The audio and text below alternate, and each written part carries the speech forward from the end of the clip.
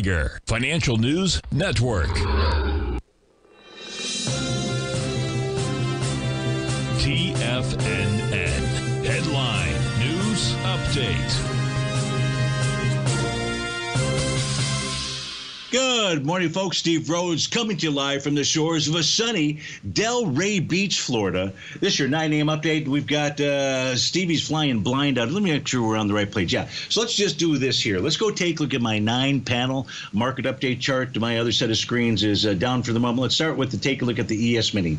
So the ES Mini is traded in an A to B equals CD pattern to the upside. It needs a bearish reversal candle to confirm a sell the D point top.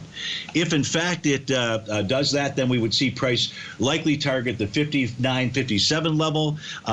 Short of that, price should continue to rally. Again, no top in place, just an A to B equals CD pattern for the ES Mini.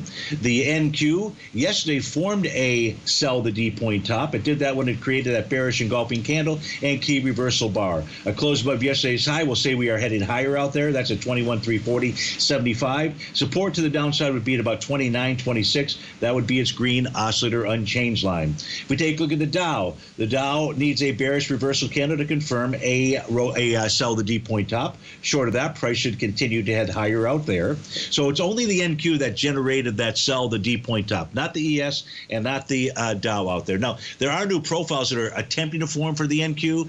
It's not shown here. It's shown on my other screen that just popped up. 29.42 is support and resistance at 31.340. In the case of high-grade copper is forming an A to B equals CD pattern to the downside, or it has formed that. It took out that TD9 count bottom. So right now what you're watching is the lows from September and August out there. No other bottom signal, just an A to B equals CD pattern to the downside. Gold is going to go ahead and form a TD9 count bottom today. It'll complete that pattern tomorrow. That should result in a rally up towards 27.30. 27.30 is the bottom of its daily profile. Silver is also likely going to form a TD9 count bottom pattern today. In order to do that, it needs to close below 31.33 at day's end.